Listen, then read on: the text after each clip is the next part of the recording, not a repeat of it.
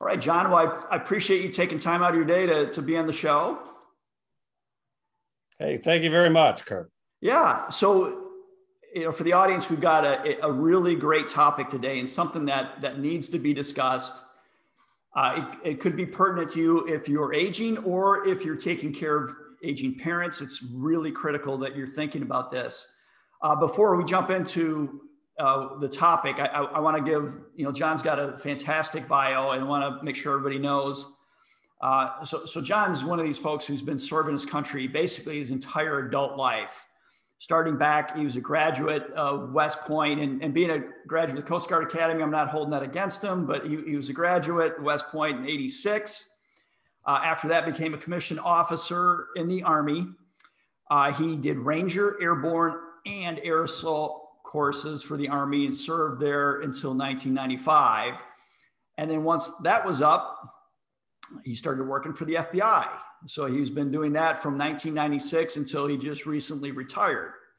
The big thing that John is working on now is elder financial abuse. And John, I'm going to let you jump in and talk. I don't think people really understand how big a problem this is. Could you kind of give us some scope as far as what is the cost to people every year or what they think it might be? Hey, Kirk. Yeah, thank you very much. Absolutely. And thank you for the introduction. Greatly appreciated. Yeah, I'll jump right into it and say, listen, first of all, the cost is unknown, but I can say this, that there's two prevalent studies out there. One study is from 2011. It's from the MetLife Mature Market Institute. They said it's $2.9 billion. A few years later in 2015, TrueLink Financial did an article or did a study, and they said this cost was $36.5 billion. Well, that's a huge variance, right? Yeah. I mean, 3 billion versus 36 billion. And I say that's like comparing a category 1 hurricane to a category 5 hurricane. Listen, they're both hurricanes. They're the same storm, but they have two totally different consequences. Oh, yeah, absolutely.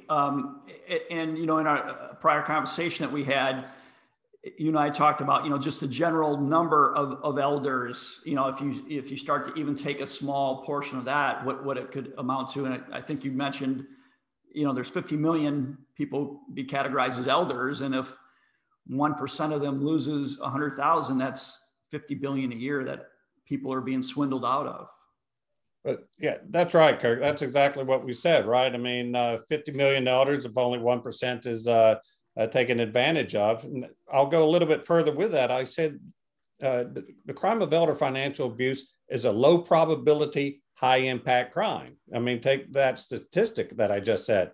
If only 1% is affected with this crime, well, that means that 99% is totally safe. So I'm not saying this is has a wide scope, because it doesn't, or at least I don't believe it does. But I'm saying if the predators are able to get hold of you, then it is going to be a high impact. They don't go after part of your savings; they go after all of your savings. But that's just an estimate, right? I mean, 1%, 100,000. Let's take that a step further. What if I'm wrong? What if it's not 1%? What if it's 2%? Well, now that estimate of 50 billion now jumps up to 100 billion, right? And what if I'm wrong? If I'm saying just 100 or 100,000, what if it's 200,000? Well, now we've jumped up even further. So I say these to say, I don't know how big the problem is. And that's part of what the center is going to do, is study what the size and scope of this problem. Okay, so you're really addressing something that there are no organizations, probably even the FBI, that doesn't have a real strong grasp of what the amount of fraud is every year. Well, I'm just going off of these two studies, and I'm not sure what other groups are saying. I don't want to speak for them, certainly. Sure. But I've been studying this crime for 9 years. And again, these two studies are the most prevalent. Okay. And can you talk a little bit about, like, when you're talking about the financial elder abuse, like who's conducting this? Like what's your scope? What are you looking at as far as parties that are conducting this kind of activity? Yeah, absolutely. I mean, probably the ones that people understand most and probably hear about most is family members. And certainly that's the case. Otherwise, you'll see individuals from overseas conducting either telemarketing scams or even mailers to attend dinners offering a free gourmet meal and talk about retirement. That may be the ones that people see most. What I'm part of what I'm concentrating on is trusted professionals. I'll share with you that I learned just a couple of weeks ago, there's a Maryland case where there's an attorney that has been convicted in June of stealing $1.8 million from an 88-year-old. So, that grabs my attention, right? I mean, that's a trusted professional that was able to pull off what I understand to be the biggest elder financial case that I've seen yet. Wow. $1.8 million. And yeah, this individual was convicted in Maryland, and sentencing is coming up soon. Do you know, like, how did they get caught? Like, what led to that? Or, I mean, how deep do you know on this case? Because that's no, I just saw a couple of articles. I don't know how it was how this individual was caught, but I want to find that out, because one of the things that we concentrate at the center is the predators who commit this crime, and how they can seize control of their prey. And as long as they have control and they remain undetected, they can commit the crime or commit their financial attacks, is how I put it. Wow.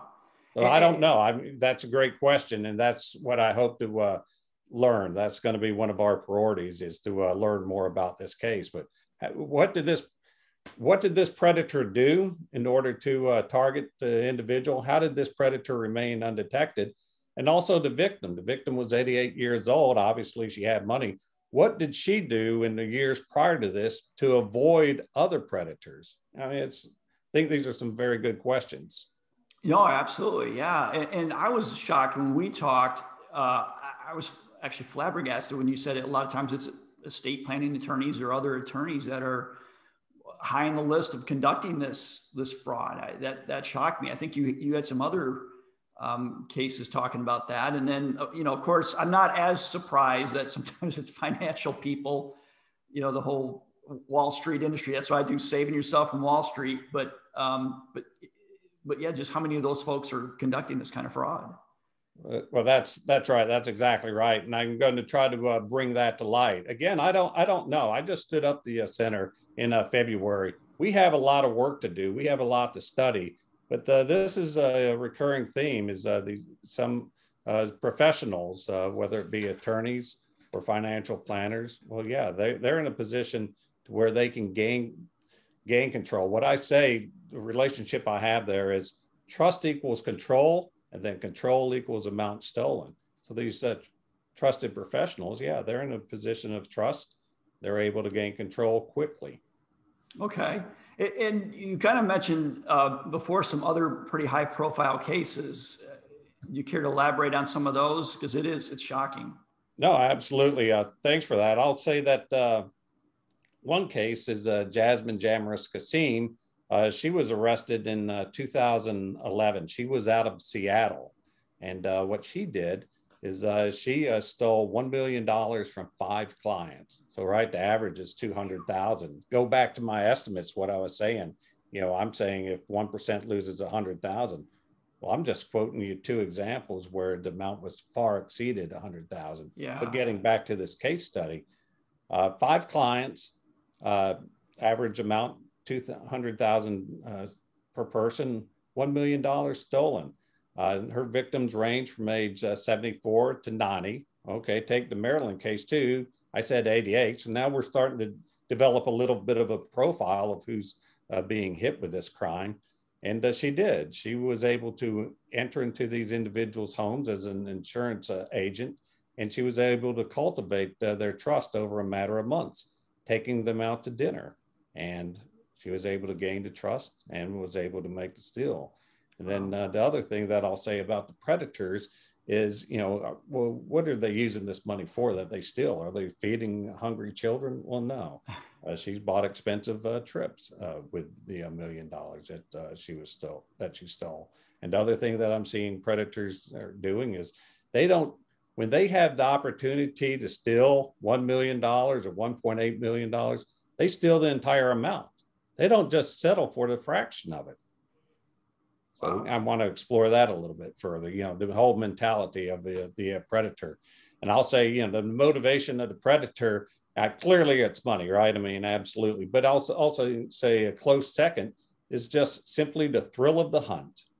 If this individual, if the target has $1.8 million, the predator wants all of it. And if they only are able to get 1.4 instead of 1.8, well, they see that as a failure. I mean, that's the predator mindset.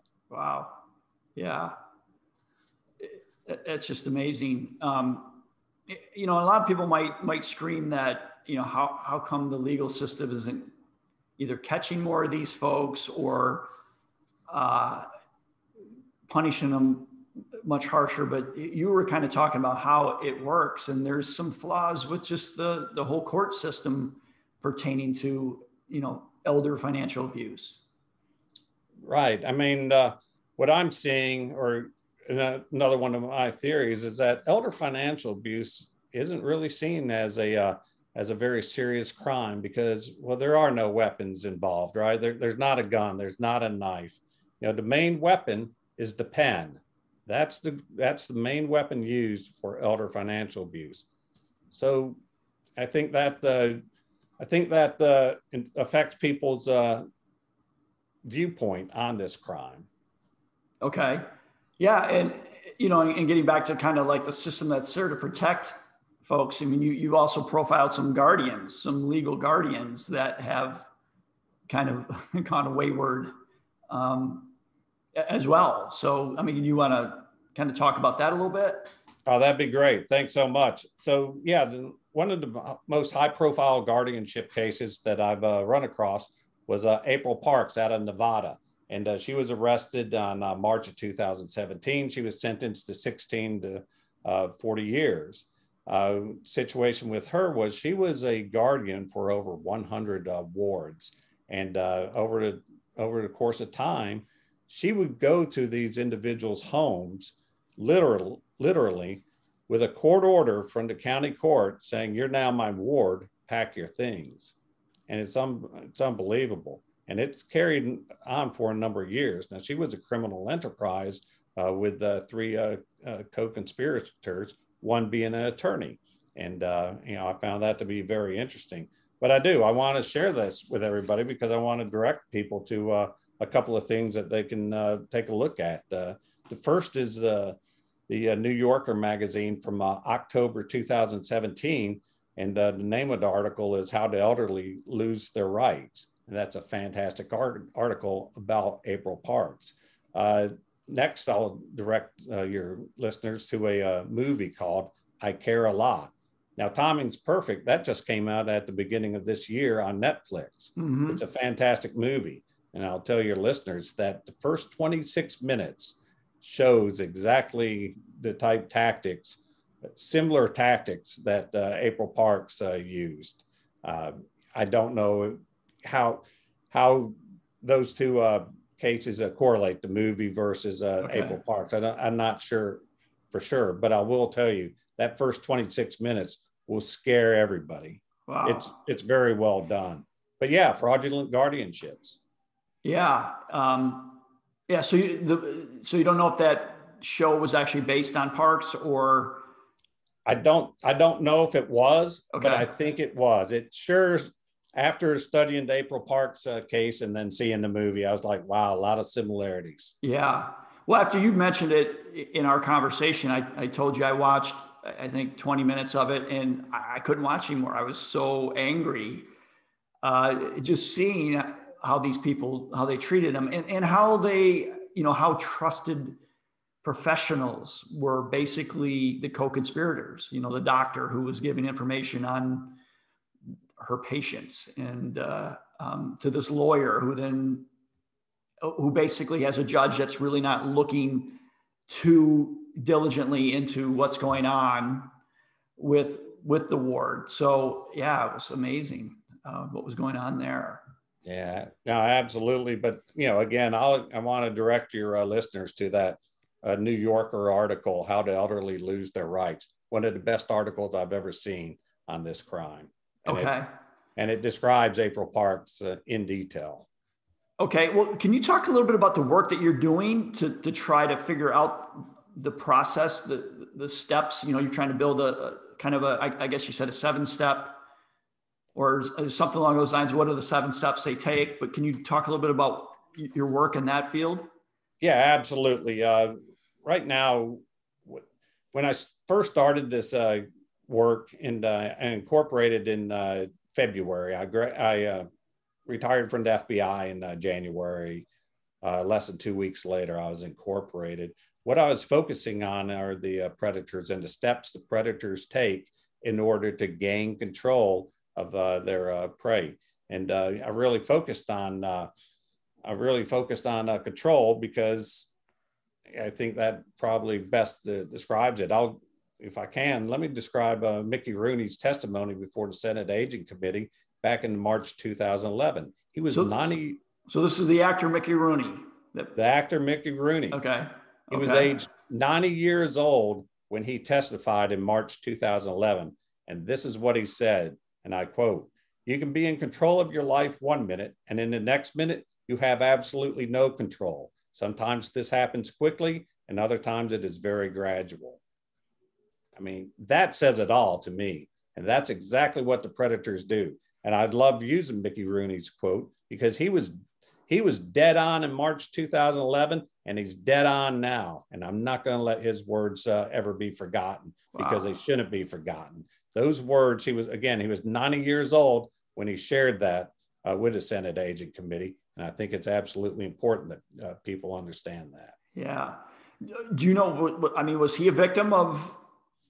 Yeah, he made allegations that he was a victim, and that's he goes into that with his testimony that it was a family member. So okay, wow, that's amazing. But yeah, he said exactly that. You know, hey, you can be in control of your life 1 minute, next minute you're out of control, and that's what he experienced, or that in his testimony, that's what he said he experienced. Okay, so you're basically right now trying to go out and interview people that have conducted that kind of scam, looking at court cases, everything, just trying to get a complete picture of how this goes about.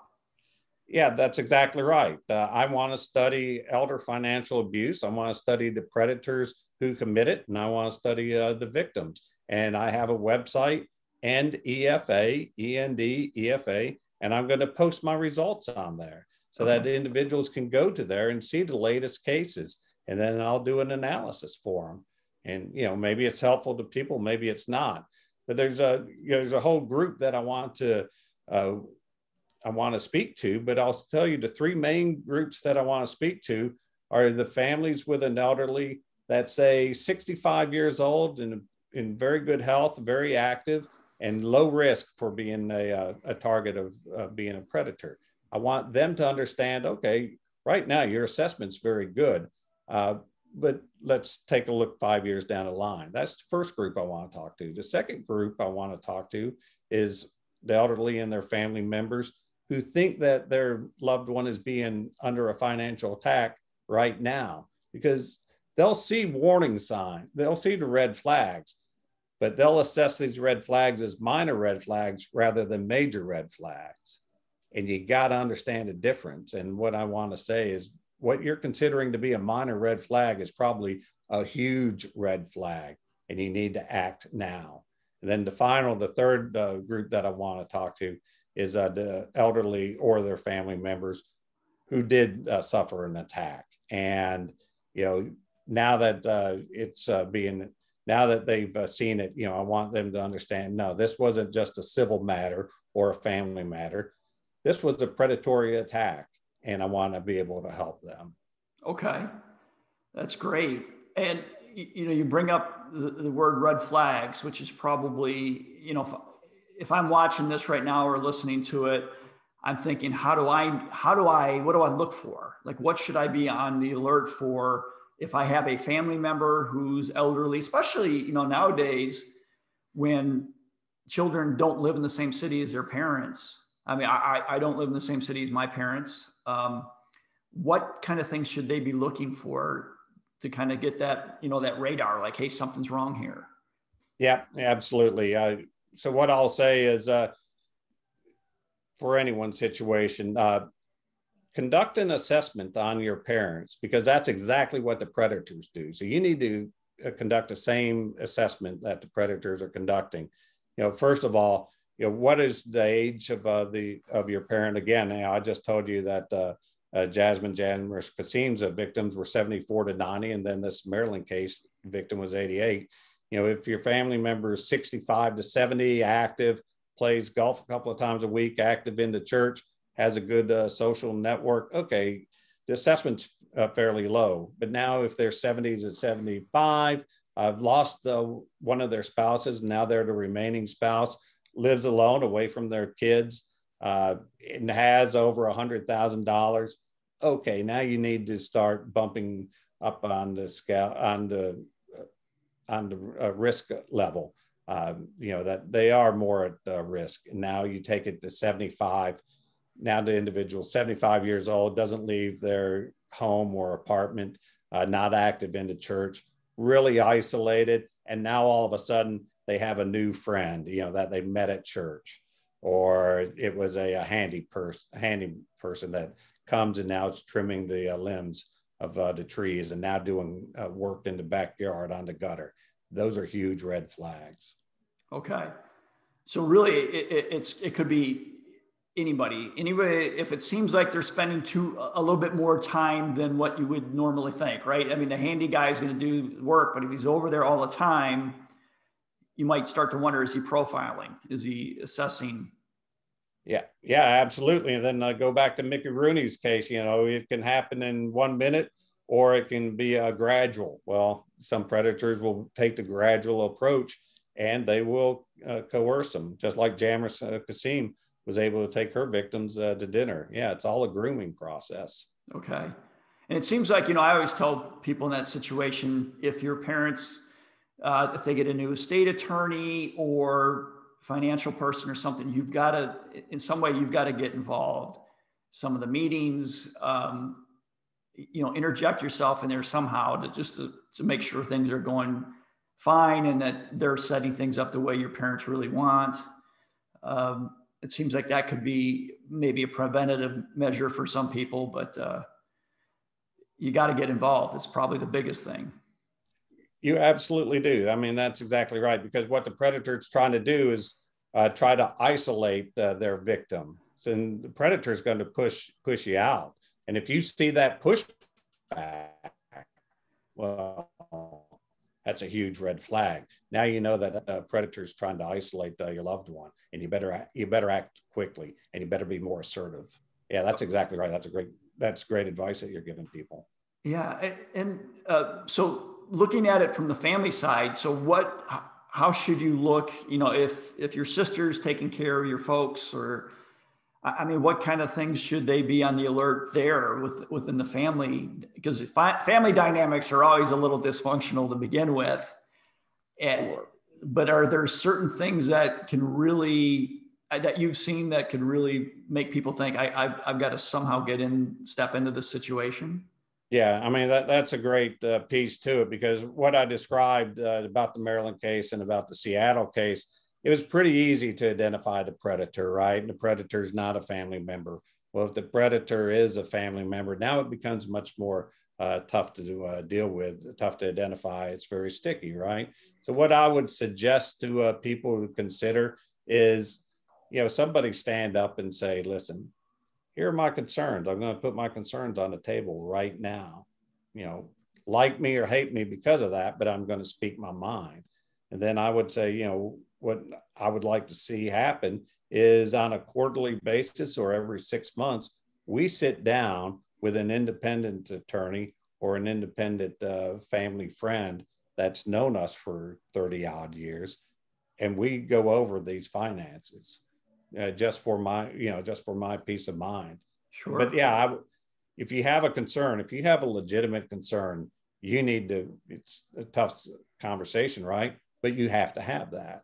And you may be successful at it, or you may not. If that family member is truly a predator and is able to effectively push you out. Well, at least you tried. Sure. Yeah. And I always say, if you approach something like that, and if the other family member isn't doing something wrong, they'll probably be amenable to it. A quarterly net worth statement, with documents or something. They shouldn't have an issue with it.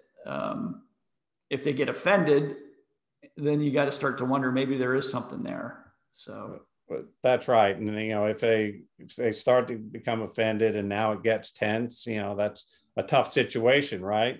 Mm-hmm. And I'm not saying this is going to work or not. I'm just sharing ideas of what may work, but family dynamics, they're very tricky, and whatever you think works best. Yeah. Yeah. And it's always better to, even if it's uncomfortable, it's better to do it before you ever have to bring lawyers in, because then it really gets ugly.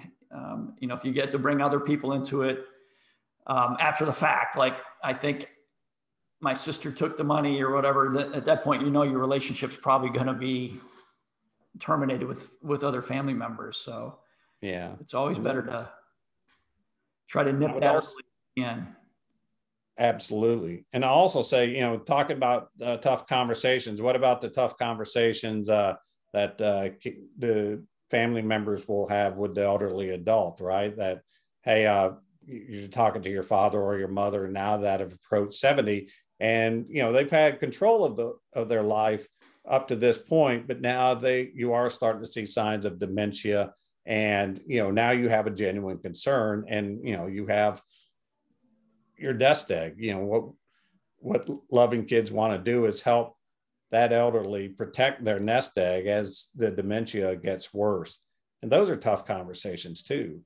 Yeah. And, but yeah, you have to have those conversations. And you're right, the elderly parent, well, they don't want to accept the fact that that the dementia is getting worse, or that they're going to have to lose control. But if you do it in a loving way, and maybe bring in a family friend of over 30 years or something, and says, well, yeah, your kids are really doing what's best for you. Yeah. Tough conversation though. Yeah, absolutely. But, it's pretty critical that you take it. I mean, just you've done a nice job highlighting how big a problem this can be. And it's going to be interesting to see your work going forward, just to see how much you kind of uncover and the operations of these folks.